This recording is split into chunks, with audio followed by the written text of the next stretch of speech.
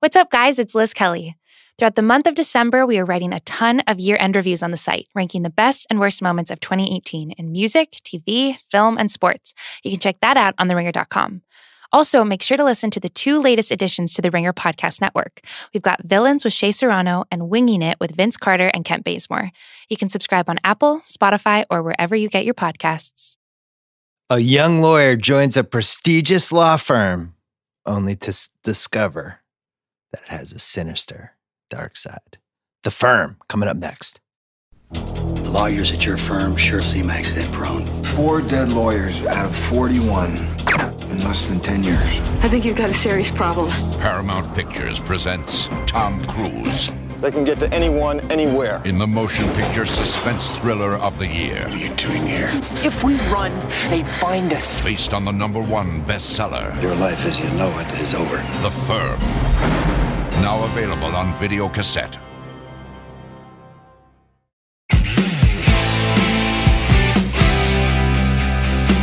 All right, Bill Simmons here, Sean Fennessey here, Chris Ryan here. We've circled this movie for a while. I didn't want to do it. I was a reluctant volunteer. It kept, you planted the seed. I laughed. Yeah. This was months ago. Like The Firm, why would we do that? It's not a rewatchable. And then cable just started showing it over and over again. Yeah, I think it's on Showtime right now. I kept getting sucked in. And then last week, the tipping point, when I realized it was a rewatchable, my wife got mad that I was watching The Firm again. She's like, what is it with you in this movie? I'm like, I don't know. It's a long movie. I missed this part. And then I was like, we got to do it. I've watched this so many times that now it has to be done. Why do we like this movie, Sean Fennessey? I'm so glad you succumbed to our desires here. It was here. a succumbing. It's really amazing. I think it's weirdly a perfect rewatchables because it's not a perfect movie. That's not the point of this show. It's a movie that is really fun to talk about, that has so many things going on, that has so many relevant people doing things in it.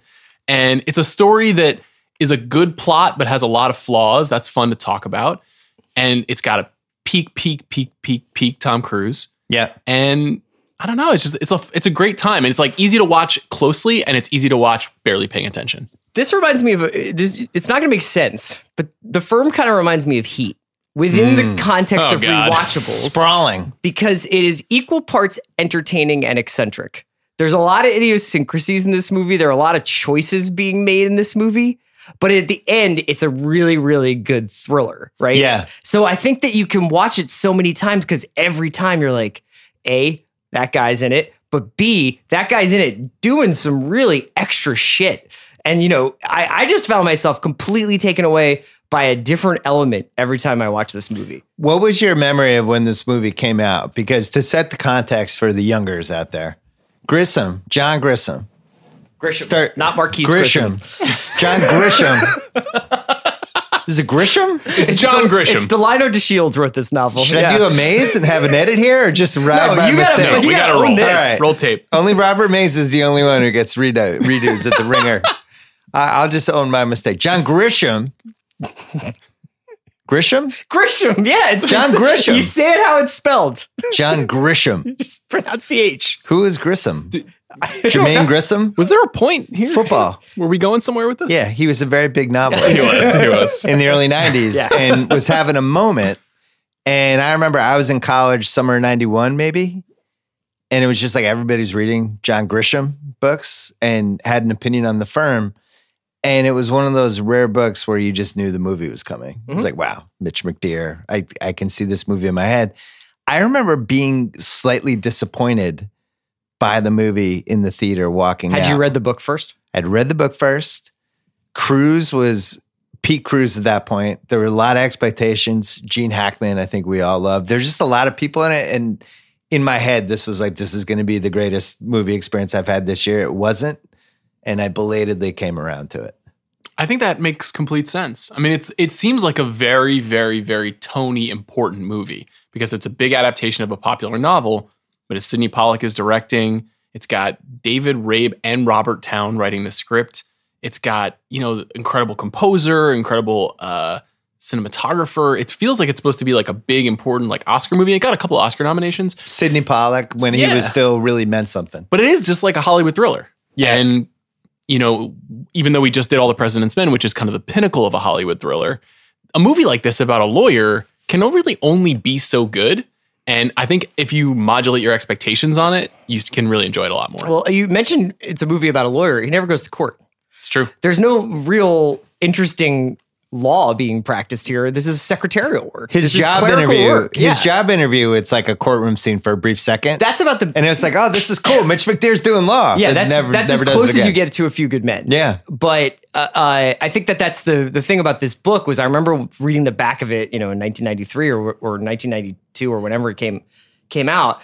And they're like, oh, it's a guy who finds out that the law firm he just joined is really a front for the mob. It must be just completely thrilling. Yeah, dead bodies left and right. And this is like, I think the Washington Post critic who reviewed it at the time it came out, it was like, this is the first Xerox thriller. This is the first thriller that's essentially about people making copies. Yeah. I remember... And it's really entertaining. Part of the problem when the movie came out was it was too close to the book. And I think sometimes that can be bad. I remember Presumed Innocent was another movie like that. Everybody had read the book. And then the movie came out and the big reveal at the end, which in case anyone's never seen that movie, I won't give away. I already knew the reveal was coming. I read the book. So at some point, you're just limited by people's histories with stuff. Now, The Godfather had the same issue and became the greatest movie of all time. So it's not like it's crippling. But I did think it hurt the movie when it came out. And now for somebody like Kaya, who's producing the Rewatchables for us, who didn't know what The Firm was until 5 minutes ago on Wikipedia, not a problem that she didn't even know there was a book. It's funny you use Presumed Innocent as an example. For me personally, for my exact age, Presumed Innocent is the perfect movie that there's no way I read the novel because I was probably like 6 when it came out. Right. But I saw the movie and had my head blown off by the ending. I was like, this is how you do it. This is a really fun Hollywood thriller. Nobody in the moment felt that way because we all read the book. Right. This movie, though, I had read the book, even though I was really young. I remember this very vividly because I read probably the first 6 or 7 Grisham novels because I remember my folks were splitting up and I was going on a lot of car trips to visit my dad, and I was always kind of back and forth in the car. This is why Fennessey and I get along so well. Children of Divorce. And the car trips. The car trips thing. And I would the burn through. Of Grisham. Yeah. I would burn through those books, though. And I read The Firm. I think I got out of the library when I was like 11. And I do remember that exact feeling you're describing of like, this is very close. A lot of the Grisham adaptations are very similar. Would you say that started your lifelong love affair with overbilling? There was one. We should talk about Grisham. He's so interesting. I remember my favorite one being on a long car trip to North Carolina about like a tort lawyer. Do you guys remember this one? Did you read this? It was like Rainmaker, or is that? No, it was like mid to late 90s. I can't even remember the name of it. It was probably. I hope it wasn't called The Tort Lawyer. Tort Lawyer. I don't know if I saw that one. Was it The Partner? Maybe I can't Nick remember Cage what it was. Yeah. Not a lot of people talk. There about was so much tort law in it. It was so confusing. But anyway, yeah, I don't know. Grisham. His books were incredibly readable. Like you could read them in 6 hours. The Firm was the best one. Yeah. He did a lot of good ones, but The Firm was just one of the best books of that decade. Just everybody read it. It was so easy to read and so rich. And you could kind of see at that point, Tom Cruise had done enough Tom Cruise that you were like, oh, Tom Cruise will be Mitch McDear. I don't even know who else would have been Mitch McDear at that point. I don't know who else he was competing against. There were a couple of people, we'll probably talk about that were potentially up for it, right? Yeah, and it would have been a mistake. Yeah. Including one, we'll get to that later. They say, like, I think we've talked about this a lot, especially when we do movies from this time period, about this idea of like, Hollywood doesn't make movies like this anymore. And I was thinking a little bit before we were recording about what that means for this one. And I do think that this is a really adult movie. Yeah. I think that a lot of the things that happen to the characters are relatively adult themed, and it actually winds up being quite violent in places, and it's quite complicated in places. And I think what we kind of are referring to, and I'm imagining young 11-year-old Sean Fennessey reading this book or seeing this movie a couple years later, and it's like, we make movies now, or Hollywood makes a lot of movies now that are made for the largest possible audience. And that's great because like you get these mass entertainments, you get Black Panther, you get these movies that are really great. And Robin Hood. And then you get a Robin Hood. The Firm was really like, it's kind of a take it or leave it movie. I mean, as a young kid, I didn't understand a lot of the stuff happening. And that's what I kind of remember about this era of movies, is like they were still making movies with the talent from that 70s era. It was just on a bigger scale somewhat. Yeah. And I think that that's sort of what we kind of miss about this time period. Am I making sense when I'm, like... Yeah, Disclosure was like that too. Yeah. They would make these really complicated movies and they didn't totally care if you didn't understand it because they had major stars in it. Yeah, it's very Entertainment Weekly core. Whoever was the star of that movie was on the cover that week. And Grisham was like a perfect example of like, you could read the review of the movie and then there would be a Q&A with him about the adaptation of the movie. And it didn't really matter if the movie made all that much sense to you. I mean, when I saw it, it definitely didn't make sense to me. Rewatching the scene at the end of this movie with Paul Sorvino where he's like explaining his scam. Yeah. I was like, what? Is that really what this movie is about? And I guess it is. And then there's the whole exposition done with Ed Harris that we'll talk about too. But I think it doesn't matter that it's so complicated. So the book came out in 1991. Film released June 93. Released the same week that the top 6 paperback spots on the New York Times bestseller list were evenly divided between John Grisham and Michael Crichton. Which is a tough beat for John Grisham because I know that he had been working on some really cool novels at that time. So made 158 million domestically, 111 million internationally. The largest grossing rated R movie of 1993. 2 Academy Award nominations. So just talk about this now. This is also the same year as Jurassic Park too. Speaking of Michael Crichton. It's a really weird movie year. There's a lot of big ass movies and none of them were 100% satisfying except for Jurassic Park. Yeah, I mean, there's a lot of like Sleepless in Seattle and it's Schindler's List. Schindler's List was kind of that was the awards film of the year. So Holly Hunter got nominated for an Oscar for this movie. That's awesome. Ever plug one of these in only you forgot to put the water in? No. You know what happens? No. The lights go out. I saw it. She was on screen for a total of 5 minutes and 59 seconds. It's one of the record shortest Oscar performances. And she's in 20 scenes for an average of 18 seconds. She is blowing Gary Busey in under the desk and he gets gunned to death. That is accurate. It's one of her most iconic scenes. She got nominated for an Oscar. Yeah. If you watch this movie and you're like, who's the one Oscar nominee? She would have been like the 12th pick. I don't know. I feel like she's kind of killing it. She's doing for a lot 6 with minutes? a little bit. Yeah. For an Oscar? Think about what that scene on the page is when he comes into the office for the first time and she's like, have you ever plugged one of these things in without water? I mean, that's like, she's doing so much with that material. There's a couple of different moments like that when she comes in and she gives him the sandwich and the she's egg like sandwich. $2.45. And then later on when David Strathairn's character is on the boat and he's like, I love your crooked mouth. And she's like, that's not my best part. Like everything that's happening between them is so good. I don't know. She's kind of Oscar good? Yeah, Sure. I don't know. I mean, who is she up against? So who lost out? So this led me to go, wait a second, who else was in this category? Okay. It is the all-time train wreck of an actress in a supporting role category. oh boy. Anna Paquin won for The Piano. Yes. Which I'm fine with. The other nominees were Holly Hunter, Rosie Perez in Fearless, Oh yeah, I love her in Fearless. Winona Ryder in The Age of Innocence, Yeah. Holly Hunter in The Firm, and Emma Thompson in The Name of the Father. Whoa. Oh shit. Really weird category. I forgot she was in The Name of the Father. Me too. But then what's weird is That's not so bad, is it? That feels like 1993 to me. no, it's bad.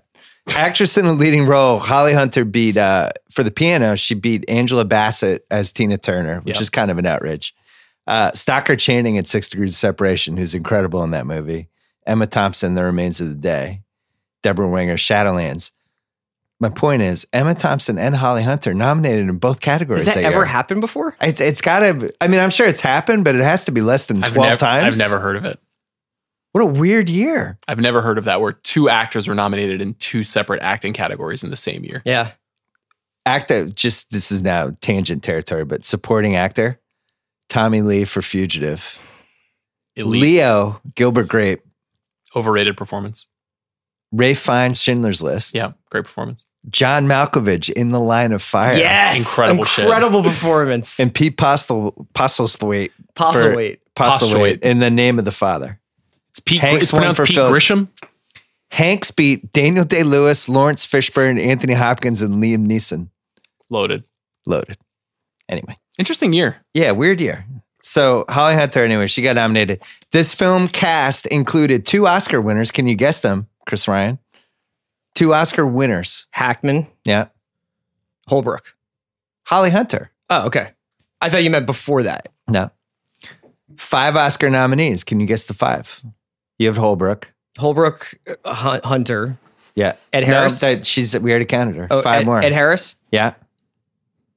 Tom Cruise. Yeah. Born on the 4th of July. There's 2 more. The last 2 are tough. Did Tripplehorn get nominated for Basic Instinct? Or No. No. Busey was nominated. Yes. For Busey is an the Buddy Oscar Holly nominee. movie. Did David Strathairn ever get nominated? Yes. David Strathairn, yeah. Bang.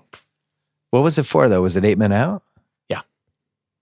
One of my favorite that guys. I don't even Strathairn? think. Yeah. Chris is a huge David I'm a Strathairn huge, guy. massive fan of his. The Firm, he's actually, I think the most likable in The Firm because it's really kind of a nothing part. Oh, he's it's just a behind nothing bars. part. It's also completely against type. It's Yeah. so different from We'll get any to that, but character he his plays. scene in when he goes and first sees him in jail, and he's just like, "It's all right, I wouldn't want to visit me here either." Yeah. He's like making it really easy on him. I'm like, "Oh man, this is just such a great Like that job." guy. I thought he was really. Eight Men Out is an interesting movie that has held up, and he's the best person in it.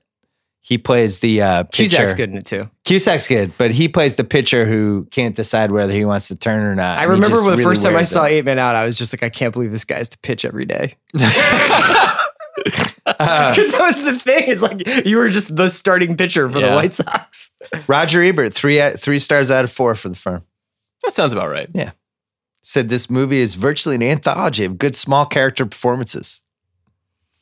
I want to point out the Tom Cruise run he's about to go on here. Please do. 92 The Firm. I'm sorry, 92 A Few Good Men. 93 The Firm. 94 Interview with the Vampire. 96 Mission Impossible. 96 Jerry Maguire. Mm-hmm. And then strong. Two somewhat consecutive lawyers. Yeah, and then he Yeah. somewhat reunites with Sidney Pollack in Eyes Wide Shut. Right. He does. Some of That's the best on the- scenes in that movie. Yeah. I didn't tell you guys the Rewatchables list for 2019 yet, but Eyes Wide Shut is on it. It's a 6-hour podcast. That might and be it's the me most alone in a room uncomfortable I've crying. ever been in my life is when we do that. And listening to you talk about Eyes Wide Shut will be so I disgusting. can't wait.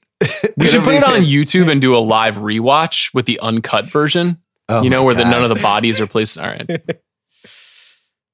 Bendini, Lambert, and Locke. Mhm. That was the name of the law firm. Good to Cruz, this was the last time he played this guy. This was a character that he played probably 6-7 times in different forms of the cocky guy whose life is headed somewhere, but then he gets derailed by this, and now he's got to figure out how to solve it. I think this was it for him after this. Anecdotally, I think it probably starts a little bit earlier, but this features the first time I remember, especially it's usually a female character, taking time out of the story to just say like what an amazing person Tom Cruise is, like to his face. Where, you know, like when Jeanne Tripplehorn's like, you have no idea what moves me about you. You know, like there's like a moment where we break down. It's like a lot of this movie is just about how fucking incredible Tom Cruise is. Yeah, amazing. And that really starts to become a hallmark of Tom Cruise movies going forward, especially in Mission Impossible. You know what I mean? Like that's like especially a factor in a lot of those movies. But yeah, I was struck by that where I was like, everybody is constantly blowing smoke up this guy's ass about what a miraculous lawyer and or husband he is. He always does well though when he is underdog, wet behind the ears. Yeah. You know, I was thinking about this even with like Edge of Tomorrow. It's when he's at a down moment is when he does really well. You know, that's the Jerry Maguire thing all over again too. And it's funny. And Few Good Men too. You're like, you think he's fucked and he doesn't know how to solve the case. That's obviously it's a character arc that is created in a lot of movies, but he's particularly good at it. But I don't really the like cocky hotshot version of him. Like I've never been a Top Gun guy. I've never been interested in that version of like the Cruise mythology. I'm much more interested in this kind of guy. Though? Not my thing as much. I mean, I You think it's a don't feel great like movie. He's the cocky hotshot in this movie? He is, but he gets like He gets quickly knocked He out. gets dunked on pretty fast. He gets kneecapped really quick. Yeah. Some would say he should have known he was getting kneecapped Totally. a little earlier, which I'm All sure the we'll signs talk are about. there. Let's do the categories. Most rewatchable scene. I really only have one. You guys can add some, but when he goes in and he goes into Gene Hackman's office and he's like, I got to get some files from Avery. They're like, cool. And he comes out and Hal Holbrook's like, hey, can we talk to you for a second? And then Brimley's coming down. We have a lot of Brimley to get to. So Brimley's excited. coming in. He's like, come on, Mitch. And then he gets the call from Ed Harris. And Ed Harris is like, get out of there. Hello? Get out of there. They know. Get out. Did you hear what I said? Get out of there. Get over here now. That 15 minutes, I'm watching every time. And that's really why this is a rewatchable, because that stretch of like, he's running, Tom Cruise running, he's jumping. There's a truck that miraculously has pillows for him to land on. Ridiculous. He's on like a, what are those things? Monorail? Yeah. But then the tram. walkway. It's a tram, yeah. Then the guy from Breaking Bad and the other Dean bad Norris, guy, yeah. they're chasing him, and then he ends up in the thing, and then he's hanging for it. And it is it's so good. Great chase. It really carries the movie. It's literally Sidney Pollack doing 3 Days of the Condor like 20 years later. Yeah, it's just him so doing a good. thing that he is one of the best at. What else would you have? I really like him guessing his salary. I know that's That's a really good one. it's a pretty minor dramatic scene. No, it's good. But it's one of the only opportunities we get to see him and his intellect at work. What precisely were those instructions? That you were in great demand, and I should make certain that we obtain your services before a bidding situation developed. How did you go about making certain? I bribed a clerk in the Harvard Law Placement Office for the exact amount of the highest offer, and then added 20%. You know, I mean, he figures out a way to get out of all of this without getting disbarred at the end. But I always love when he turns it into a court proceeding, and Hal Holbrook's the judge and Terry Kinney's like the defense lawyer. Yeah. So I love that scene. I also think the scene where they go down to the Grand Cayman and Hackman and Cruise are talking to Jerry Weintraub, who's playing Sonny Caps. And like pretty strong. They show why Mitch McDeere is such a great lawyer, because he's able to convince this crook to like take some tax loophole. Do you want to can we talk about that now or later? What he says to Sonny Caps?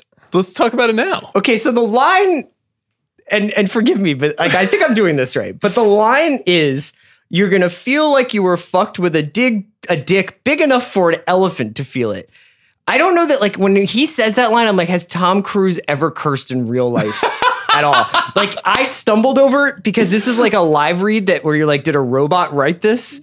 It's so uncomfortable the way he says it, but they play it pretty well. That's been a lot of the Cruise experiences. Has he done anything in real life? Yes, I know. When he plays sports, when he drinks, like the way he does the Vin Diesel drink where he tilts the beer too high when he swigs from it. Like he doesn't realize you can just casually drink it. I don't know if he's done a movie where he smokes cigarettes, but he would be terrible at that. In this movie, he also, when Jeanne Tripplehorn comes home and he's gotten the job offer and he's got the Chinese food feast, the way he doles out the Chinese food is with this fucking spoon, and he's just like never had Chinese food before, so he puts like an entire carton of Mushu pork on the plate. And she's just like, a feast. And I'm like, dude, nobody eats that much Chinese food in like that way. Like, you're like, try just going to one Chinese restaurant. Well, he also, there's one time where he comes home and he just throws her on the couch and starts mauling her. And it's like, nobody's ever done this in the history of, he's like, I'm so happy to see you. I'm now going to maul your face. It's like, what is it? What kind of relationship is this? This is what led him to Eyes Wide Shut. He's such a strange guy. Because he didn't understand Chinese food. He didn't understand anything. It's a key party, or do they do these? It also has one of the great like non-Tom Cruise sports moments where at the beginning of the movie where he's like playing basketball in the gym. I have that locked. Okay, in. we're going to talk about that later. And the tumbling. Okay. I won't spoil hold on. That I just love the Sonny Caps conversation. I love Jerry Weintraub like 15 years before Ocean's 11, just playing like a dirtbag talking in the movie is really funny. For some reason, so there's this big plot twist, which we can talk about later now, but where Jeanne Tripplehorn, Cruise's wife, it seems like she's just going to leave. She's bummed out. He cheated on her. He's got involved with the mob. And then she decides, no, instead, I'm going to go help him. I'm going to go to the Cayman Islands and I'm going to go flirt with Gene Hackman and team up with Holly Hunter, who I've only known for 2 seconds. And this is somehow a great plan. This is one of the big flaws in the movie. But she goes to the Caymans. First of all, these movies always make these places look like the greatest places you could ever take a vacation, right? They go to the Caymans. It's super fun. Gene Hackman's there wearing a pirate shirt. Guys are wearing pleated having shorts. Some mojitos. Yeah. Just like the happiest, greatest place. It's what you have in your head when you go on a vacation. Yeah. And when you really go there, like it's raining and you get Montezuma's Revenge. But she goes in and it's like this one time in Gene Hackman's whole life that he's been able to pull off the kind of horny older dude guy successfully. Yeah. It's always gone. Like Gene Hackman basically could be a Ken doll. Like he might even not have an anatomy, and I wouldn't be surprised. In Hoosiers, he's hitting on Barbara Hershey, and it's just like, wow, this is awful. Like, stop.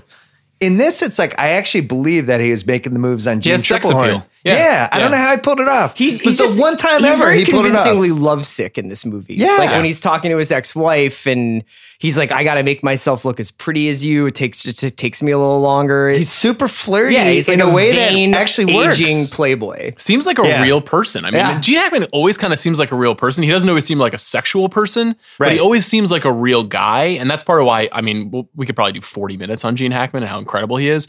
But even in a movie like this, which is like kind of a throwaway movie and his role in it is kind of complicated because he was wanted to be as big a star as Cruise. He wanted his name on the poster. Yeah. You know, there's all this controversy around his appearance in the movie, but he just like effortlessly can be whatever you want him to be, you know? I like this movie for the Gene Hackman catalog because it's a side of him I've never seen in another movie.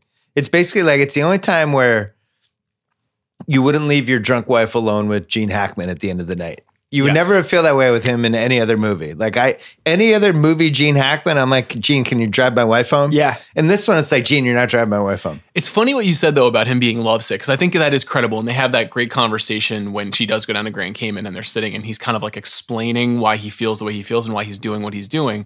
But he's also like really creepy, like hitting on her at a funeral. And I saw this moment in the funeral scene this time around where he shakes her hand and doesn't let it go. Yeah. And then I never noticed this before, but you see her like look down at the hand, like what's happening here?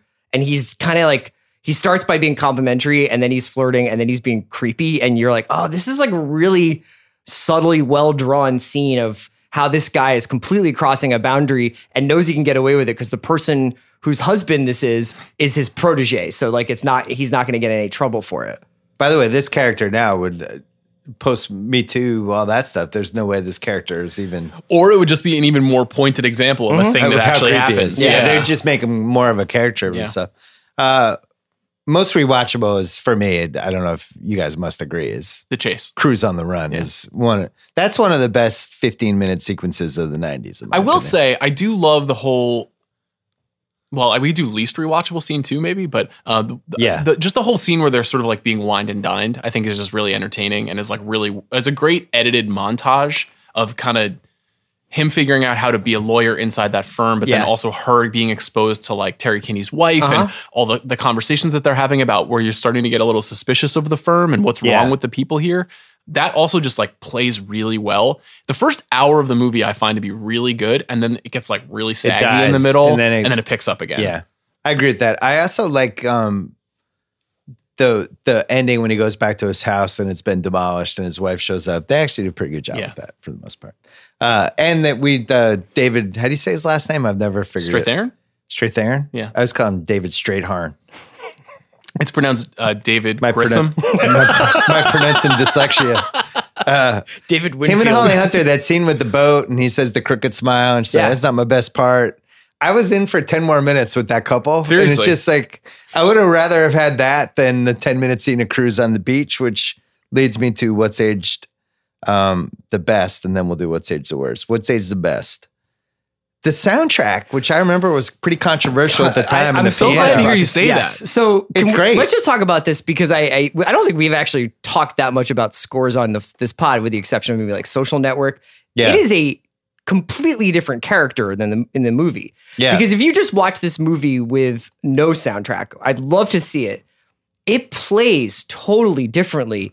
The piano, Dave Grusin's piano in this movie, is constantly adding humor somber, a kind of somber melancholy, romance, scariness. Yeah, it's like it's almost the suspense is amazing. Always telling you, but like those like and the way that like the themes will kind of recur, whether it's somebody's playing like I think the guy who's playing guitar on Beale Street the night he's walking back and doesn't do the gymnastics is playing the firm theme on the guitar, and just that romantic score that he does when they're cruising along when he first gets the Mercedes and they're like driving by the river. Yeah. And it's like, oh, this is like a really classy movie, you know?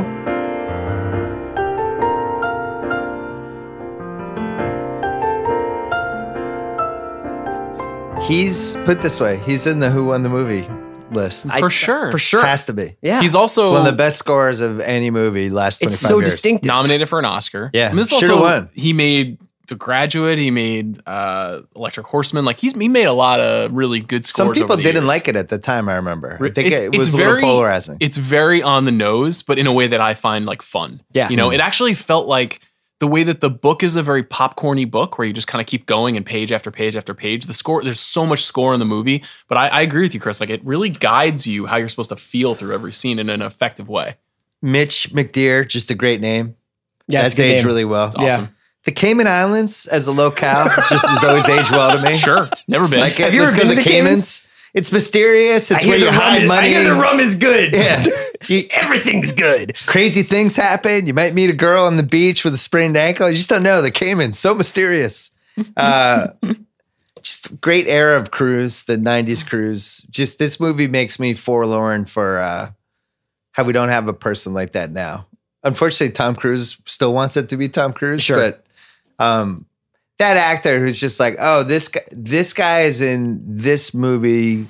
I know what this is, and I can't wait to see it. It's just tough. It's a tough place to get to, I think, as an A-list Who's that person actor. for you now? Not to go too I far. don't know who it is. Because like I really like Emma Stone. Like I want to kind of see everything Emma Stone does. She's in this movie, The Favorite, right now. That is really interesting. It's not the same thing that you're describing, but there is always like one person who you're like, I wonder what that person's going to do next. I wonder who they're going to, and they're not going to like transform like Daniel Day-Lewis. Like you're going to go see them and be with them. It's the season ticket people. Exactly. Who do you have season tickets that's for? a really good season ticket is a really good way of looking at it. I felt that way about Miles Teller from Chronicle and Whiplash, and then it kind of fell off a little bit. You gave up your tickets. I didn't give up my tickets. I still have stock. You know what I mean? But he's been depreciating. I gave up that Damon stock. tickets when I didn't see Downsizing.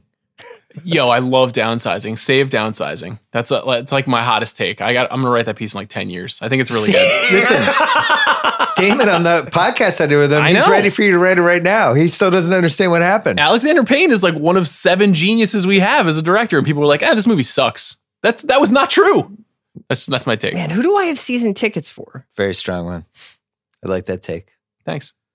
I feel like I don't have season tickets for really anybody anymore. Except Leo was the only one I was thinking, just because when he makes a movie, he's put thought into, I'm going to do this. He's the only one who's still got that specialness. He curates his own IMDb That's the best.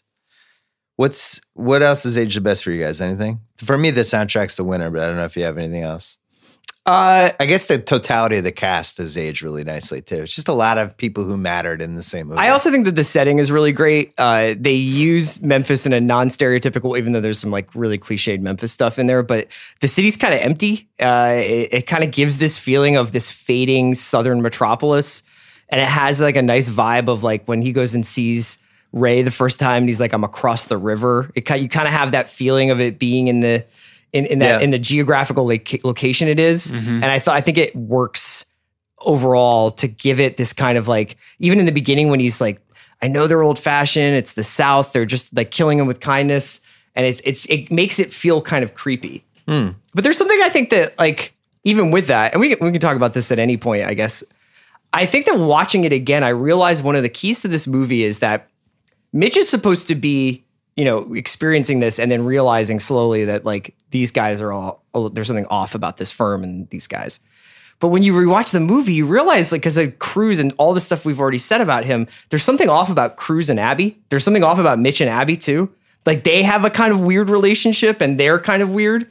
And that's what makes it so good, is because he is such a weird tryhard, and she is sort of like, I always knew you were going to make this much money, and that kind of vibe to her. It's like the Hollywood stereotypical couple. Yeah, but they're not, it's not that they're in over their heads. Like, they are well drawn themselves, and they are idiosyncratic themselves. So it's like I don't want to get too like socio-political, but it's a great Clinton era movie because it's this like, I didn't come from a lot of money guy. Yeah. And Grisham obviously is a very like, I'm from the South. I'm self-made. I worked hard to build myself up and become important. And she's more moneyed and she's more of a Hillary in a lot of ways. And they sort of work together to grow this ambitious lifestyle that they want to have. But then it reveals that like that quest for that ambitious lifestyle can be like a little insidious. You know, there's something kind of dangerous about like selling out your soul for profit, basically. Yeah, and she's always like, I want to go back to like our 1-bedroom or our studio apartment and saving up money for a bottle of like Kenwood wine or whatever. And he's like, I always like wanted to give this to you. I wanted to give this to you. It's like, it has a good tension. So I think in a weird way, that choice to make Mitch and Abby as kind of like well drawn as the evil in the movie is what makes the movie so kind of interesting. Totally. You know? That era, though, it was like children of the baby boomers, and the baby boomers, that was the first generation of like, do you sell out or you keep staying to your ideas? That was a huge 90s like thing. The Big Chill and all those movies that came out. And that you could still feel that a little bit in the early 90s. This is like, are you just going to go try to make money or are you going to try to do something good? Yeah, it's people don't think that way anymore. Post-Reagan, like yuppie anxiety going on. And it's also like, if you look at the people that wrote this movie, like they're obsessed with those ideas. Like Robert Towne, being a product of those 70s movies, like is obsessed with that idea. David Rabe, the playwright who wrote this, like all of his plays, Hurly Burly, they all hit on striving people and the fucked up things they do to get to the top. Yeah. So it's really interesting. Like you can do a much deeper reading, even though this is a really like popcorn flick. Yeah. What's aged the worst? Wait, can I do one more thing that's aged the best? Yeah, let's hear it. The foresight that they had with the character actors, not just with the people that were well known, like Hal Holbrook at the time, which, you know, he's great, but we knew he was great when they cast him in the movie. But there's a few people, you guys already mentioned Dean Norris and Tobin Bell. They play the two heavies, the two like assassins. Tobin Bell went on to be Saw, and Dean Norris went on to be Hank in Breaking Bad. You've got Terry Kinney years before Oz, and Terry Kinney was in that death battle with Will Patton for the same parts for balding guys. Totally. They just, he's I still don't know who's huge who. Chicago theater guy. Like he was. All the actors who come out of Chicago are like, Terry Kinney is basically my god. He's also a great Mr. Fix-It on Billions right now. Yeah. And the last person is Margot Martindale. Yeah, as his secretary. Yeah. Years before the Margot Martindale thing happened for real. And she's like an Emmy-nominated actress now. So like, that's great. That's classic Sidney Pollack stuff where like the 18th most important person in the movie is a great actor. That makes movies like this so much better. I agree. What's aged the worst? It's 155 minutes. That's aged badly every time. It's an issue. It's just too long. And it really drags. The beach scene could have honestly been 10 seconds, the one which with is Karina the next Lombard? thing that he cheated on his wife. Let's get out. No, you have to show why he does it. You have to show him trying to fix it, and then you have to have her say, I'm poor, you know, and he's like, yeah, me too. How about this? He's got drunk and he just hooked up with somebody. I don't think it works if it's a 90-minute movie. I agree. I think it's a 2-hour That's movie the that worst for scene some in the reason movie. is 2 hours and 28 minutes. Yeah, because Sidney Pollack was like, I'm not cutting anything. It's a first cut. It's the first cut of a movie. That was your number one reason for why you didn't want to do it. You were like, it's 20 minutes, 30 minutes too long. It really is. And it is. It should be, you could talk me into 2 hours and 5 minutes. Yeah. Cruise, that whole beach scene, it's just not rewatchable, whether it's essential to the movie or not. But as soon as it comes on, it's like, all right, I'll come back in 11 minutes. I don't need Cruise in his pirate shirt, which also hasn't aged well. No, it's not. Wearing like the fucking John Tesh playing Pirates of Penzance, one of those shirts. It's really funny to think about what those guys like that are now. You know what I mean? Like the dudes who were at like, you know, clubs in New York and what they dress like. Wearing that shirt. And in this, they're just like stuffing linen shirts into pleated pants and like kind of dancing awkwardly. Let's go. Yeah. Sweaty Cruise playing basketball in the beginning. We don't even actually see him in a play. He's just kind of somebody else is shooting and they cut to Cruise and he's all sweaty. He's like, what happened? And it's like, They didn't even go through the charade of having him get one fast break layup or anything. So it's always bothered me. Tom Cruise's best sport? Well, Tom Cruise's athletic ability is one of my favorite topics. I think it's softball. I think I most believe him in A Few Good Men at softball. Cornerback practice. was his most believable. Him as Stefan Georgievich in All the Right Moves. Like believable, kind of a slot corner. Yeah.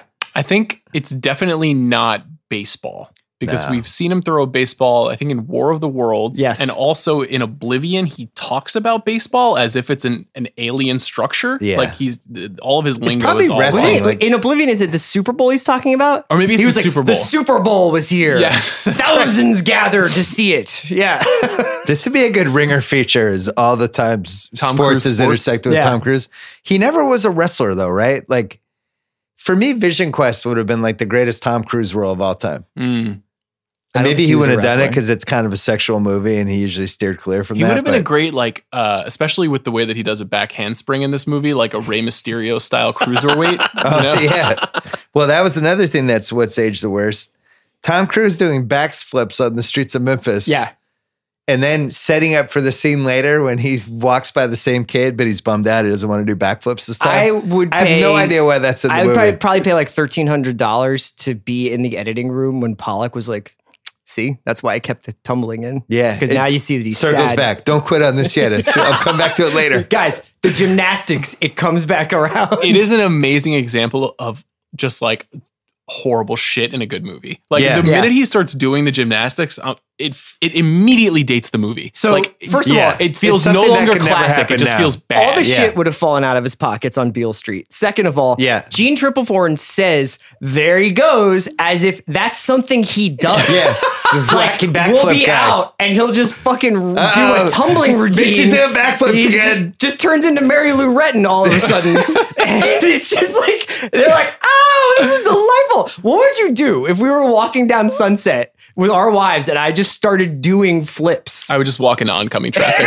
I'm honestly trying to think of anyone I've ever met in my entire life, which is now almost 5 decades long, who at any point would just start doing backflips on a sidewalk. No, 8-year-old girls do that. What are you doing? But not even on Why are you the doing street. backflips? Also, just think about the street.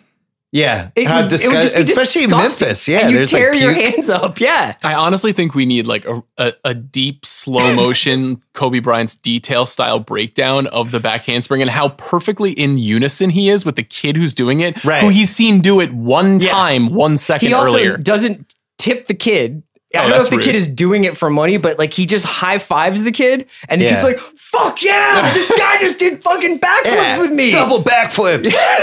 Kaya, would you ever date a guy who you were walking in Memphis with him on a vacation and he just started doing backflips with some random street performer? Absolutely. And then just kept going? Would that intrigue you or turn you off? Absolutely not. Yeah, Turn me off. So that hasn't aged well. Yeah. Kaya's generation would not approve. But what's weird is my generation didn't approve No either. one has ever approved. There's no generation. It's not like that's Abraham ever Lincoln was worked. like, and here goes another man backflipping his way into a woman's heart. While we're talking about Tom Cruise in Memphis, I just want to mention on a side note, he also has never eaten ribs before. On the rooftop at the party, he eats the rib where he's like, this rib. Well, as is custom, I better get at this from a sort of top angle. And he like comes in over the top of the rib and eats it like a popsicle. And it's fucking disgusting. You're like, what are you doing? It's like this meat lollipop instead of just like normal rib eating. If it turned out Tom Cruise was an alien all along, you wouldn't be shocked, right? I sure wouldn't. And he learned all of his human behavior through his acting? Yeah.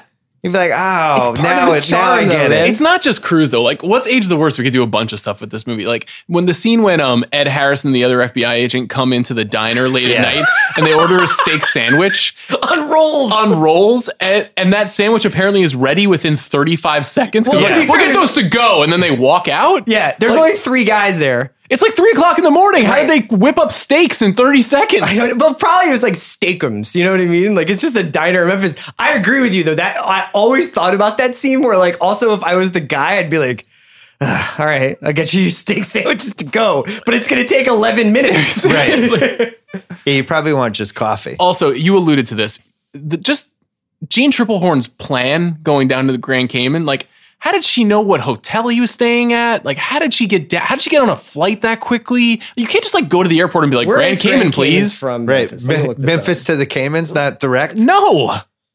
That whole thing is bizarre. That's why one of the reasons I love Kicking and Screaming so much is it's this moment when he's like, I'm gonna get on a plane. I'm gonna go to Prague. I'm gonna, and then she's like, can I see your passport? It's like, fuck, I can't go. Exactly. Like, but that's what real life's like. In this movie, it's like, all right, Memphis to Cayman. It's almost a 5-hour flight. From Memphis to the Caymans. Yeah. Yeah.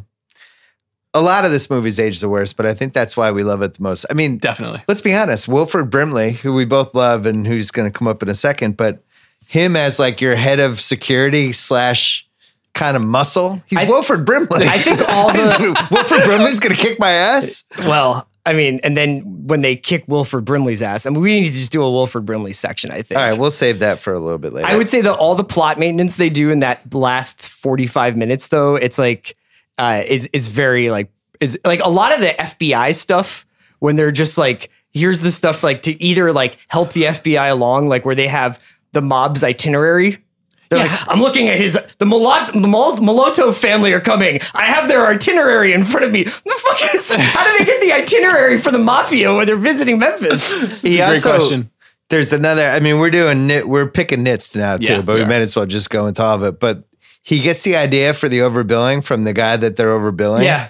And the guy just lays out the whole thing, and then Tom Cruise makes that Tom Cruise staring in the distance face. Like, that's how I'll get him. Yeah. That part's really weak. That guy is a weird actor too. He looks like Eddie Murray, the baseball player. Oh, yeah. And like his performance is pretty strange. It's very strange. He's just like living exposition. I also,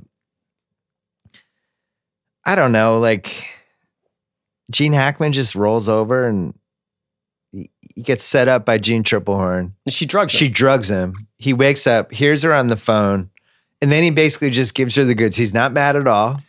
Okay, I have a question. Yeah. Did they kill him or did he kill himself? I had that later for probably unanswerable questions. Okay. Yeah. I don't want to step on that then. Did Gene Hackman actually die in this movie? I have a very big unanswerable question too, so we should save that too. Okay. Anything else for What's Age the Worst? No, I mean, it's funny. It's a movie with like a ton of flaws, but I mean, there's so many to choose. It's so great, you know. Like that's like the best part about the show is like you don't have to. This doesn't have to be Citizen Kane. No, I know. For it to be amazing.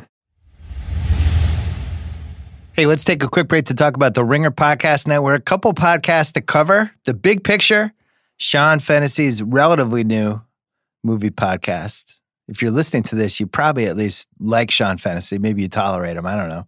But a bunch of Golden Globe stuff from last week, interviews with people like John Krasinski, Steve McQueen, thoughts about the top 5 Westerns, thoughts about top 10 films of the year. That was the recent one on Friday. So check that out if you love movies. Also check out The Watch with Chris Ryan and Andy Greenwald for the very, very, very, very best of pop culture. And then Channel 33, where you can find all of our not just celebrity culture stuff, but really thoughtful podcasts, The Press Box, Damage Control. That is all on the Ringer Podcast Network, not to mention Binge Mode, wrapping up the Harry Potter series very soon. And speaking of the Ringer Podcast Network, new edition, it's called Winging It. The correct title is Winging It. I don't know why they didn't do the apostrophe and just call it Winging It, but Winging It. Annie Finberg, Vince Carter, Kent Bazemore there on the Hawks. They did an unbelievably fun and entertaining podcast this week with Steph Curry and Andre Iguodala that if you like basketball, I don't know how you would live with yourself if you didn't listen to this. It's really, really entertaining. I was just delighted by it this morning listening to it. Anyway, check that out. Check out all that stuff on the Ringer Podcast Network and check out theringer.com, the world's greatest website. All right, back to the Rewatchables. Casting what ifs. Jason Patrick turned down the role of Mitch. What are you doing, Jason Patrick? Come on. Jason Patrick has a couple of swing and misses in his life. A scant 2 years later, he would appear in Speed 2 Cruise Control. Yeah. When did Julia Roberts leave him at the altar?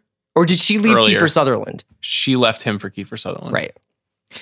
No, she left Kiefer Sutherland for Jason Patrick. I tried to find out why they went to Jason Patrick before Cruise. He was so hot for a second with Rush. Rush. Yeah. I know, People but thought he was going to be the next Pacino. I'm there. I'm with you. I'm just saying, like, how does Cruise end up in? Like, did they really? Jason Patrick turned it down, Well, and then they're Cruise like, "All right, let's go to Plan B." The biggest actor in the world, too. So, do you think that's what it was? It was like I they didn't wouldn't want be to bite surprised the if bullet. he was making whatever the 20 million. You know, I mean, like, I'm sure he's the biggest star in the world at that moment. Gene Hackman joined the film late when it was already in production because the producers had originally wanted to change the gender of the character and cast Meryl Streep until John Grisham it's a completely different movie. objected. Yeah. Well, in the movie now you don't.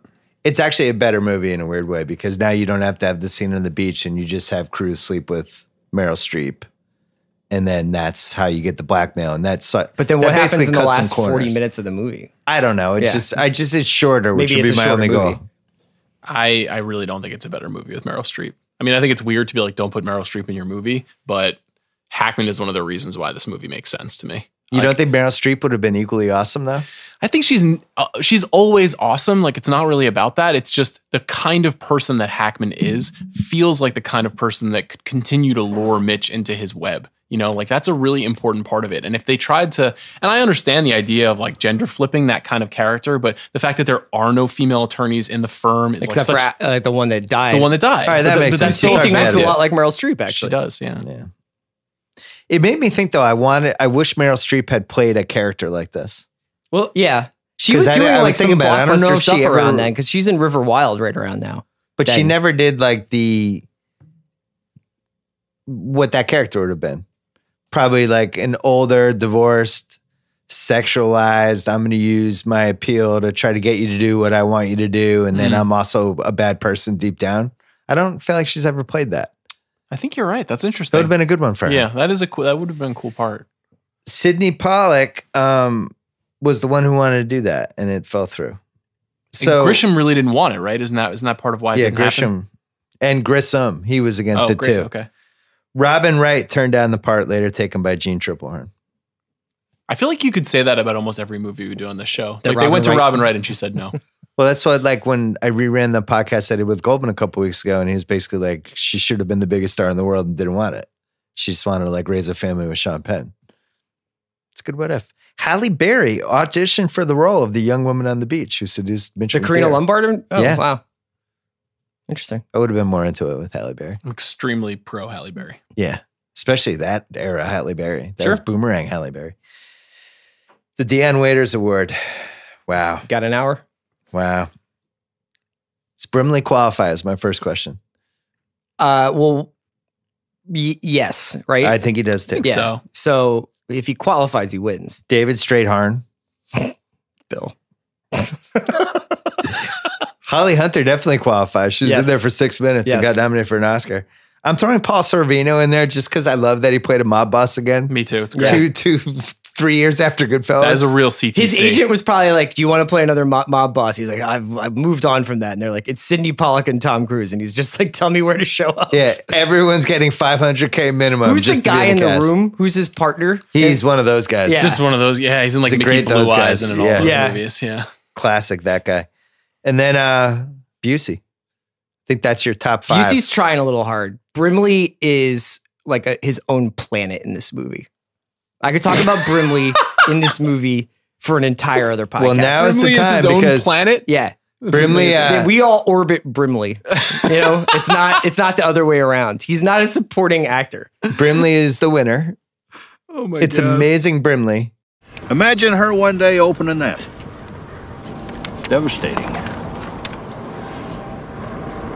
Not just screwing, Mitch. But the kind of intimate acts, oral and whatnot, that could be particularly hard for a trusting young wife to forgive and impossible to forget. It's just astonishing. I have so many questions about the Brimley performance. Let me start here. Gene Hackman was 5 years older than Wilford Brimley in this movie. That doesn't make any sense. How is that possible? Isn't Brimley today only like 71? Yeah, Isn't there Wilford Brimley, he was 49 in Cocoon. Oh god. And when he did this movie, he was like 56 or And something. it'd been, for me and Sean's era, we just knew him best as the Quaker Oats guy. Yes. And the manager in The Natural. You're Yeah, the best I goddamn guess, hitter I yeah. ever saw. Yeah, yeah. Suit up. Yeah. He seemed like he was 80 in that movie. I mean, this is not original ground treading. I can't believe Wilford Brimley isn't older, but I can't believe Wilford Brimley isn't older. Yeah, it's In crazy. The Natural, I thought he was like, honestly, I thought you'd have told me he was 70. I would have believed it. And he is one of those guys, much like Gene Hackman, who seemed to have been born at age 50. And there's never I actually looked last night for young Wilford Brimley photos. There are none. He didn't start acting.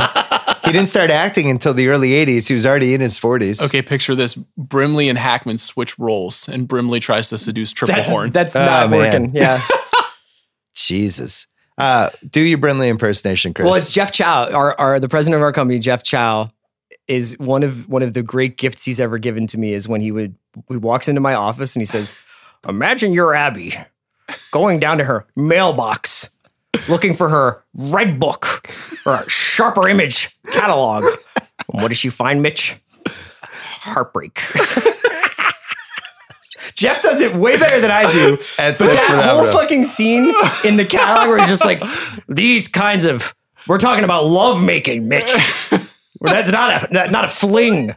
Yeah, it's just so weird seeing Wilford Brimley show Tom Cruise pictures of Tom Cruise having sex on a beach while the albino guy from In the Line of Fire hangs out. Right. And it was also so unexpected because Wilford Brimley had not been a bad guy in any movie. And it's like, wow. So he's the bad guy? Wilford Brimley? He brings an edge to this movie that is so unexpected where he's like, I'm not the fucking night watchman. You know what I mean? Yeah. And then even in that last stretch of the movie where the whole thing hinges on whether or not the fax machine has paper in it. And he's like, what's the matter with you guys? This thing's out of paper. It's just, how is that what this huge blockbuster movie is based on? Wilford Brimley checking a fax machine for paper. Where is this? Yeah, he's super crusty. Really good bad. I'm actually kind of scared of Wilford Brimley in this movie. Yeah. So don't fuck with Wilford. He's imposing until Tom Cruise falls on him and then kills him. He falls on him and then he kicks the shit out of him. Yes. And I still to this day am traumatized by it. Because I feel like Wilford Brimley could have let the dinosaurs from Jurassic Park loose in Central Park, and I would still be like, don't kick that guy. Come on, man. Yeah. He kicked, and he's just like, you sick son of a bitch. And he's like, so here's my unanswerable question, I guess, does Tom Cruise kick him to death? I think so. I had that for later. Did Wilford Brimley die? I don't think he died. I think he was groaning. I think you could hear him groaning. Okay, because he's end. Tom Cruise gets away pretty scot-free, and I still think he would have had to deal with some manslaughter charges if Brimley's heart goes out there. Yeah, I don't think he killed him. I think he definitely had a concussion. He was definitely not allowed to play in the NFL the following week. He had some broken ribs. Well, he was only 26 at the time, so he probably could have played left tackle. Gene Hackman, 5 years older than Wilford Brimley in that movie. That's absurd. I'm not even How sure is that if I trust possible? That. Are we picking nits at this point? No, we're not there yet. We're going with Brimley. Do you have right? any other Brimley thoughts? I don't know what I could add to your performance. That was extraordinary. What does she find, Sean? Heartbreak. She's looking for a sharper image catalog. In 92, are we still waiting for the sharper image catalog? I guess Brimley was. He carried himself like somebody's stepfather that the stepkids hated. Where it's like, oh shit, he's home.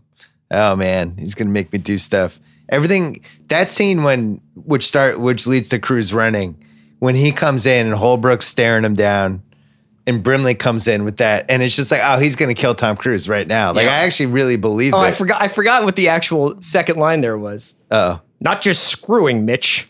All sorts of intimate acts, oral and whatnot, that can be particularly hard for a trusting wife to forgive and impossible to forget. It's disturbing. Wilford. All right, Brimley. he's the winner. Brimley worked blue. Yeah. Who knew? The Joey Pants Award. Some possible nominees. We know who these people are, but we say mentioned what the Joey Pants Award is. Just because people get confused sometimes between the Dion winners and the Joey Pants Award is Joe Pantaleone used to be that guy. He'd be like, oh, that guy. And then he eventually became Joey Pants. His name's Joe Pantoliano. Joe Pantoliano. I was talking fast. Okay. I know his name's Joe Pantoliano. It's Joe Grisham. Well before he became Joey Pants. Yeah. He was that guy. Yeah. Yes. For basically the entire 80s. And we try to figure out who is the Joey Pants of this movie. We're like, oh, I love that guy. Now, okay, this is an interesting question about this category. Is it that they were that guy at that point and then became a guy we knew? Because this movie has a lot of those. It could be that, or it could be I never knew who that guy was. I always feel like that version of that guy trumps the other one. So okay, Terry Kinney, former that guy, but I feel like he's Terry Kinney. I think that there's actually like I have a really good one for this one. Terry Kinney, David Strathairn. No. Paul Sorvino. Those are all people we know. Those are Academy Award nominees. You can't. The guy next to Paul Sorvino. Yes. He's my personal choice for this, with the runner-up being Hal Holbrook's conciliary. Jerry Harden. Royce McKnight is who he plays. Royce McKnight. Yeah, but those are the two best Joey Pants guys in this movie. So Jerry Harden was literally in every single thing in the world for 20 years. He was in Big Trouble in Little China. He was on Dallas. He was on Family Ties. He was in The Twilight Zone. He was in Little Nikita. He was in he's well known for the X-Files. Did you say he was in 48 Hours? He was in Matlock. Was he in 48 Hours? He looks like he should have been. He's Deep Throat on the X-Files. That's when he became more of a known person. He's in fucking Reds? Yeah. Jerry Harden. I never knew his name. I got to be honest, I never knew his name. Melrose Place. Plays Dennis Carter. Can't totally remember who he was on that. Half-ass internet research. You mentioned Gene Hackman's name did not appear in the film's release poster. Tom Cruise's deal with Paramount stated only his name could appear above the title. I had the same deal with the Rewatchables. Hackman also wanted his name to appear above the credits. This was refused. Hackman said, I want to be removed completely from the poster.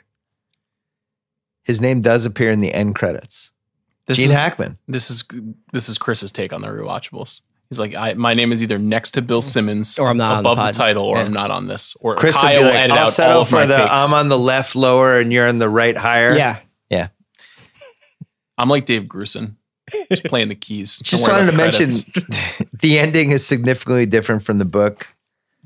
In the book, he swindles $10 million from the firm and gets $1 million of the $2 million from the FBI, and there's a manhunt and a whole bunch of stuff.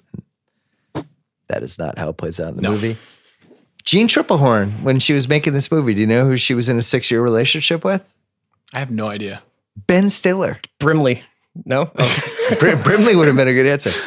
She dated Ben Stiller for 6 years. Didn't know that. Yeah. It's not weird to be like, I was just in love with Jeanne Tripplehorn in the 90s, right? That was a common feeling. Oh, not weird at all. Okay. And I feel like it would have been more weird if you weren't in love with her. Okay, she's like weird, weird like 90s Mount Rushmore for me. Oh yeah. Oh, that's still not weird, but okay, okay. So maybe it's just my experience, and I wasn't having a lot of Tripplehorn conversations, but like she really just stands out as like a face that I can't shake. If she had been Bruce Willis's girlfriend in Pulp Fiction, much better movie. Totally different movie, in my opinion. Maybe that wins the Oscar at that point. Okay, well. Should have had a her. great podcast. She's somebody whose career may. Do you think she just never recovered from Waterworld? It was a better career than you think it was. She's had a good career. She did a lot of good stuff. She was on Big Love for 6 years. Big Love is what she became famous for. But she was in a lot of good stuff. She had a great career. She was just like always like a really foxy, beautiful actress, but also always evinced like really intelligent, strong woman in all of her roles. Like she had a really good career from like 88 to 97. One of my theories with leading actresses, because the parts are so bad, especially if you go back 80s, 90s, 2000s, they really are in about 3 good movies, and then they become too expensive, and it's just easier to shove them aside to have the next person who's like, Mitch, what's wrong? And she was in that revolving door, and usually they land on some TV show eventually. Like Amy Brenneman's another example. She was in a lot of movies for like 4 years. And then Hollywood's like, all right, we're done with her. Let's get the next one in. Yeah. And I always thought Jeanne Tripplehorn, I think she was better than Holly Hunter in this movie is my hottest take. I think she's really good in this movie. She is very good. I don't think it's an easy part. No, I think, and she's also a very like, you know, like her character is just really unique. Like, I feel like I get a sense of who Abby is from her. When she shows up in the Caymans, it's a little hot messed up. Yeah. She looks great. There to seduce Gene Hackman. What do you think of the scene where she runs out of the house and then he sprints after her? It's so weird. It's not bad. Cruise contractually had to sprint 4 times at every movie at that point. Why is he running so hard loves after to her? run. Where is she going? Right. She's going down the driveway. He's running so hard in the middle of the night. I know. It's like she's FloJo. The voice of the prison warden on the phone informing Special Agent Ed Harris that a prison guard sent unauthorized fax. Sidney Pollack. Oh. Did you know there was a TV series called The Firm in 2012 that picked up with Mitch McDear 10 years later and was on for an entire year? No, I did know. I think I blocked that out of my mind. Nah, I don't want to talk about it. Let's pretend it never happened. Okay. The hotel in the Cayman Islands was the Hyatt Regency Grand Cayman. He actually says, take me to the Hyatt. Destroyed in 2004 by Hurricane Ivan. Sat vacant for over a decade, rotted away, and was eventually demolished. Sad. That sucks. All right, so I did some Gene Hackman recon as part of half-assed internet research. When was the last time Gene Hackman's been in a movie? Don't look this up. The Moose thing. It's Welcome to Mooseport. I believe it's 2009? 2004. Whoa. 2004. Who did they try to get Hackman for? What did they try to get him for? Gene Hackman hasn't been in a movie in almost 15 years. I forget. You're right. There was a movie that somebody tried to get him to come out of retirement and he wouldn't take the part. We accidentally killed Gene Hackman at Grantland. Great moment. Which is traumatic for all of us. Yes. But we wrote a piece about him. Stephen Hyden wrote it. He did. And the headline made it seem like he was dead. And then it became a thing. And people thought Gene Hackman died.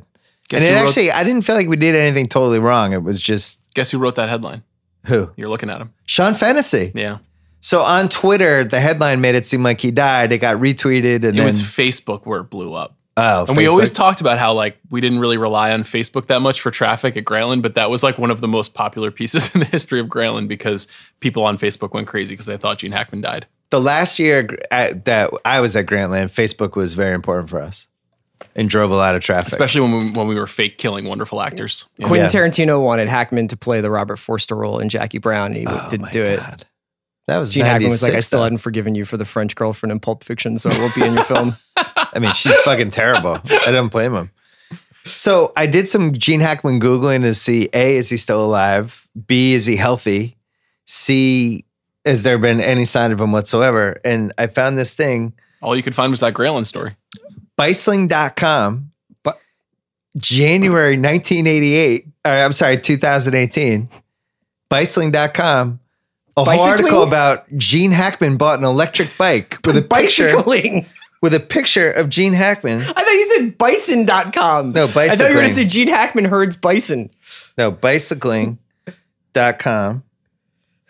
I was going to show it to you. It's like a super skinny old Gene Hackman, and it's phenomenal. And Gene Hackman's still alive. 88 years old, riding electric bikes in New Mexico. Dynamite. That's what I learned from that. He probably lives in Santa Fe. I'll show you the picture. Or Taos. You'll be impressed. Apex Mountain, Tom Cruise? No. Wilford Brimley? Abso-fucking-lutely. I don't know about that. Name a more iconic Brimley performance. Cocoon is more iconic. No, it's not. Yeah, I think it is. Because it's not the quintessence of Brimley. It's like weird Brimley. It's like he's doing stuff that's not normally what he is. Like it's the reason it works so well is because it's against type. Because you're like, this is the Quaker Oats guy. He's like my friendly grandfather, and he's so sinister. Yeah, and he's great. It's entertaining, and I would listen to you impersonate him on this podcast until I die. Heartbreak. The correct answer is during the Cocoon, the Natural era. That run. That was that was his apex. Jeanne Tripplehorn, I would say yes, because Basic Instinct, her first movie, it's like, who's this? Then she's Tom Cruise's wife in a gigantic movie that makes a ton of money. And then Waterworld happens. Yes. Big Love, you can make case for, but no. Holly Hunter had this movie and The Piano come out at the same time, 100% Apex Mountain. Yeah. Disagree.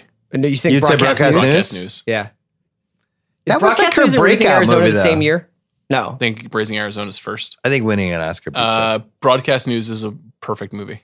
And she's the reason it's perfect. Every time we see Bobby Wagner walking around, we have an engineer, podcast producer and engineer named Bobby Wagner. I always go, Bobby. Does this mean we can do a Broadcast News Rewatchables? I don't know. That's like one of my 11 favorite movies ever. It's one of the greatest movies. Yeah.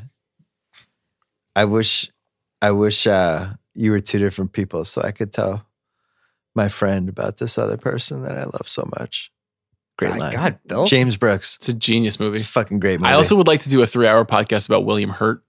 William Hurt in that movie. Who was just one of the weirdest, most interesting William actors Hurt and Big ever. Chill. He's so good in broadcast news. Incredible. Though. Perfect. It's like, is he dumb? It's like what you're talking about in All the President's Men with Redford, where it's like this vacant look. And it's like, is this guy smart? Is he dumb? And it turns out he's smart, but you think he's dumb the whole time. It's great. Holly Hunter, I vote yes. John Grisham, I think yes. He's got 3 of the top 6 spots on the bestseller list. He's got a Tom Cruise movie. He's got 7 more coming. And it seemed like he was the biggest novelist who ever lived. Same is the next, I think the same year as the Pelican Brief? The Pelican Brief's the year after. The year That's after. Schumacher, right? It's Pelican. Oh, it's Pakula. That's right. Alan Pakula. Yeah. Just watched it. The Pelican Brief? How is it? Yeah. It's rough, man. It's slow and it has some holes. It's not one of my favorites. Yeah, it's rough. Great Great idea for a movie, though. Yeah. Like to take out 2 Supreme Court justices to swing whatever. And it's just like almost a impossible premise to screw up, and it's not very good. I'm not going to make a joke about the current administration, even though I could. You know what's crazy about Grisham too? Even though this might have been his apex, did you know he's written a book every single year since 1991? Yeah. Every single year he's put a book out. I think he has insane amounts of money. He must. Oh, I'm sure. I think he lives down south and just like owns his own town. And is super charitable and does all the good stuff. John, what about John Grisham? Was this his apex mountain or no? He hit 237. Yeah, it was tough in being in the shadow of his brother Marquise Grisham. was tough. Who would have been the best person for this movie? Danny Trejo, Steve Buscemi, or Michael K. Williams? I think Buscemi would have been a good, hanging out with Tobin Bell and Dean Norris guy. Yeah. I vote for Trejo because I think he could have been the Dean Norris character better. Get shot in the knee and all that stuff. What about this swap Trejo for Brimley? I don't think Tom Cruise's character is kicking the shit out of that guy. Mitch. I had to do it, bro. The formerly the Mark Ruffalo they knew. Now the Saul Rubinek, you stabbed me in the heart. Yeah. For overacting, this one's pretty easy, unfortunately. Busey? Yeah. Busey doing the Elvis Aaron Hemphill speech. This is a big heat check era for Busey coming off Point Break and him trying to reinvent himself as this crazy character actor. And this is when the wheels started to come off. He's just bad in this movie. He's one of the worst parts of this movie. Yeah. Picking nits. I never understood how Mitch just trusted Holly Hunter in like 2 seconds because somebody had recommended Busey, who was also like a fucking maniac. And a felon. And a bad guy. And then all of a sudden Mitch is putting his life and everybody else's life in Holly Hunter's hands. Was weird. And then it was weirder when his wife also decided the same thing. Hey, I met this weird lady who smokes Marlboro Hundreds who knows how to work a good fax. Honestly, though, if Holly Hunter at this time looking like that was like, I need you to do something for me, I'd be like, okay. Sure. Yeah, all right. Avery flipping and telling Abby everything. I just didn't get that. I still don't understand it. The prescription medication can be powerful. Yeah, I think he was depressed. I think that's what you're supposed to take away. He's like in the middle of this like middle-aged spiral and he couldn't hold on. My biggest nitpick, why wasn't the firm just following Mitch everywhere for like from basically the 40-minute mark of this movie on? He's like, I'm going to go take a walk in the park. Like there should be somebody tailing him at every point. I think that he's doing a good job of covering his tracks. When he meets Holly Hunter in that diner, he's like sitting apart from her, and they're talking kind of quietly to each other, but not looking at each other. So I think he's assuming that they're surveilling him.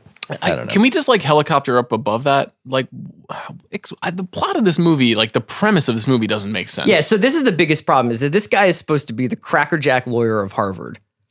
He gets offered a job by Bandini, Lambert, and Locke, which he's blown away by this like magic show where they put the thing in the envelope and he guesses. And then they like lease him a Mercedes. Does he ever ask who are the clients? No. And does he ever ask, like, how does this place make its money? Does he ever ask anyone else? If the FBI has been investigating them for 4 years, you'd think that there would be some talk of they're a little bit crooked. And then the weird thing is that after he meets Sonny Caps in the Caymans, it's only after that he's like, oh, now I see. You know what I mean? Like, if you see Sonny Caps, you're just like, I got to get on a plane and get the hell out of here. It's also not illegal to represent the mafia as a lawyer. Right. And even though it's implied that they're laundering money for the mob, like no law firm would launder money in this fashion. So this whole the high level thinking to like create the conspiracy around this, like it just doesn't really make any sense. Like why would they kill lawyers in the firm when lawyers in the firm would be bound by attorney-client privilege to not reveal the information? The same thing that protects Mitch at the end of the movie is the reason why they would never kill lawyers who used to work there in the first place. So it kind of doesn't make sense at all. This is why I never wanted to do this movie as a Rewatchables, you motherfuckers. I made all of these points to you. But that doesn't make it too not long rewatchable. and the plot is incomprehensible. You guys, that doesn't make it and you're like, unrewatchable. no, we should do it. And finally you sucked me in, and now Fennessey just picked it apart in 3 minutes. Of course it's fucking stupid. I mean, like, the dinosaurs didn't come back, and Jurassic Park's really rewatchable. It's not like you can't like... You said to me today, this is a whole movie about Xeroxing and overbilling. That's incredible. They made a movie with the biggest movie star in the world off of the biggest book in the world, and it comes down to whether or not there's paper in a fax machine. Yeah. It's great stuff. Yeah. I'm not picking nits. I think he walks into Sorvino's hotel suite and he's gets just shot. gunned down. It's Joe Pesci and Goodfellas. It's never like, hey, let's hear what Mitch has to say. I think he walks in and like, hey, it's Mitch McNair. Yeah. All right. Agreed. How are we getting rid of his body? They're not like, oh, let's hold on. Let's hear him out. Yeah. No way. Best quote. It's amazing how much you miss the sky is just a great quote. Mm-hmm. David Strathairn said that. What do you think I am, the fucking night watchman? Incredible Brimley. Hey, Ray, wouldn't it be funny if I went to Harvard and you went to jail and we both ended up surrounded by crooks? It's just a great quote. I would also nominate everything Ed Harris says. How about you get down on your knees and kiss my ass for not indicting you as a co-conspirator right now, you chicken shit little Harvard cocksucker? I haven't done anything. You know it. Who gives a fuck? I'm a federal agent. You know what that means, you low-life motherfucker? You got no rights. Your life is mine. I could kick your teeth down your throat, yank them out your asshole. I'm not even violating your civil rights. Ed Harris has some good... Jesus, what are we doing? He could have been a candidate for the Saul Rubinek Award. My favorite line is, we'll take those steak sandwiches to go. Like, that's my, whatever, but he has some incredible lines. Like, when he gets caught on the wire being like, you little Harvard cocksucker. Like yeah. He's really good in this movie. Probably unanswerable questions. We hit most Boldly of them. bald, too. Interesting. It's an interesting look for him. That's finally when he went bald. He went full-fledged, right? Yeah, but he brings it back, in The Rock and stuff like that. We did all the unanswerable questions. I have one unanswerable question. Well, I have one too. So you do yours first. Well, I just want to know what happens to Lamar. Like, where Terry Kinney's character seems like he's going to play a much bigger role in this movie. He goes to Oz. Becomes a prison guard. Wait, you guys didn't talk about "They don't own me and you don't own me"? That quote. Oh yeah, at the end of the movie. I forgot to put that one in. But that's from Thief. That's lifted directly from Thief. Yeah. I was the first person who ever liked Thief. Okay. You were the first person who ever liked Thief. Nobody even knew that movie was out. Well, how do you document something like that? On cable, I'm like, this movie's great. But where, like, I'm like, who's with me? Who was a witness? It's like 1983. I'm like, I'm looking around going, who's with me on Thief? Nobody. Crickets. In I was like, Michael Mann. Yeah.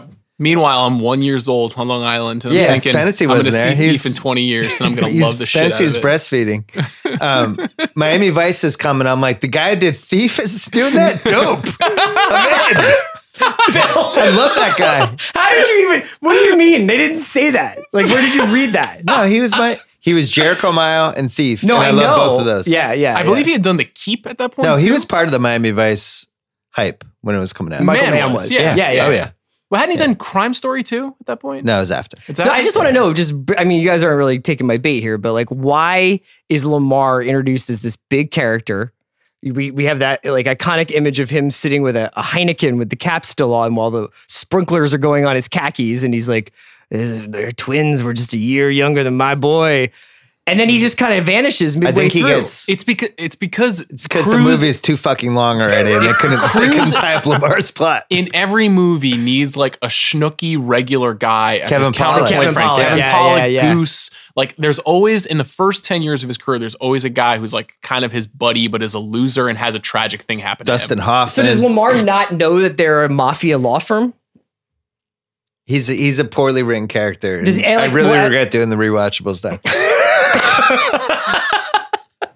Lamar's character has no arc. I have no idea why he's in the movie. No, he's great. Love Terry Kinney. Unanswerable. What's the best John Grisham movie? It's not unanswerable. It's this. My my sentimental favorite is The Client, which I think I've mentioned on this show before. That gets the artsy fartsy movie critic circles that you like to surround yourself with. That's usually the go-to. Surround myself. That's usually the go-to one when you're like on your text chain with A.O. Scott and I can